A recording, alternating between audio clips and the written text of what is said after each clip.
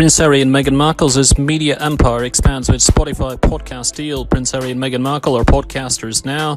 Spotify announced on Tuesday an exclusive partnership with Archival Audio, a new audio-first production company founded by the Duke and Duchess of Sussex. The deal allows the couple to grow their streaming and media footprint. It's their latest investment since they announced in January that they were stepping back from their roles as senior members of the British royal family and becoming financially independent. In September, Harry and Meghan signed a multi-year production deal with Netflix. Meghan also narrated the documentary Elephants on Disney Plus for Spotify, a music streaming app that is also building a podcast empire with major acquisitions and exclusive content from big names. The deal cements its reputation as a destination for prestige audio content. Kim Kardashian West signed an exclusive deal with Spotify in June. Michelle Obama debuted the Michelle Obama podcast on Spotify in July.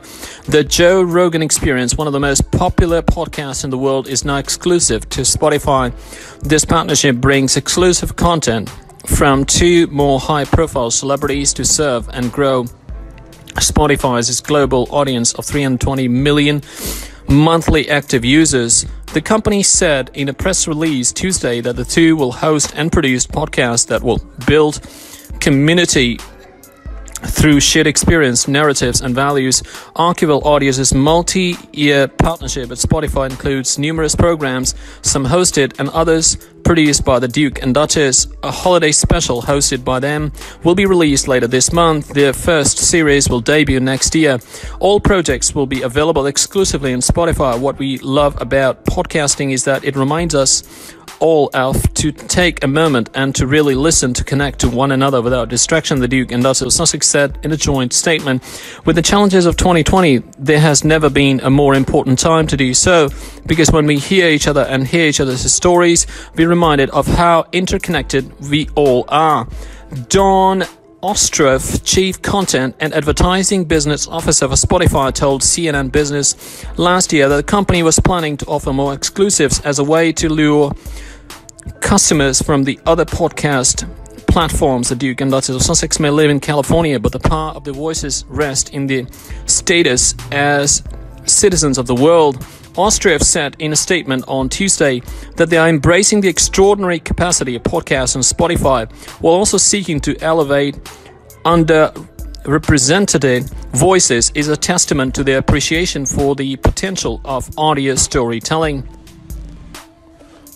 Piers Morgan slams Meghan Markle after vegan coffee plug by Oprah's sparks royal fury. Good Morning Britain host Piers Morgan has made another pop at Meghan Markle, this time rounding on the former Deal or No Deal box girl for gifting pal Oprah a hamper of vegan chai lattes that she's invested in.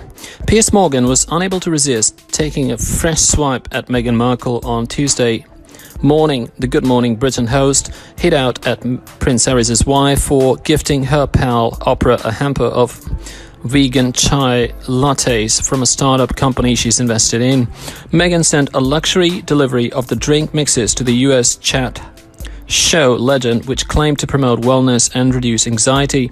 The oatmeal vegan lattes boast a range of flavors, including matcha, chai, and coffee.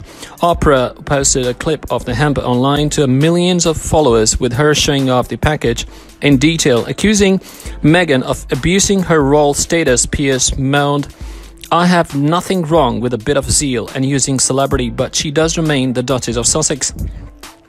We are told sources close to the palace are just not happy with how Megxit is going. The point is they don't use the HRH titles, but they do use the Duke and Duchess of Sussex, so they are using the royal titles to be commercially viable." Going into detail about his point, Piers continued, "Look, I don't care if she wants to sell lattes or not. It's not going to affect my life, but the conflict is if you continue to use royal titles, but you're doing none of the other stuff the royals do, then are just getting commercial gains." Speaking in the clip, Oprah 66 gushed over the treat, telling of followers about each item. The US chat show legend said, "So we have this lovely Christmas basket, nice decorations from my neighbor M. We have a matcha super latte, a chai super latte, and my favorite golden super latte.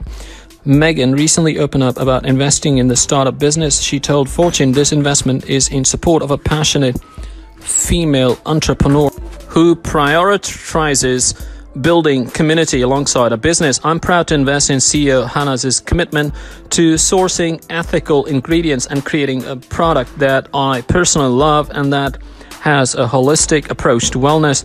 I believe in her and I believe in her company. However, it seems that the royals are not impressed, as a source told the Mirror. It is hard to see how emojis apparently trading on royal connections is respecting the values of the royal family.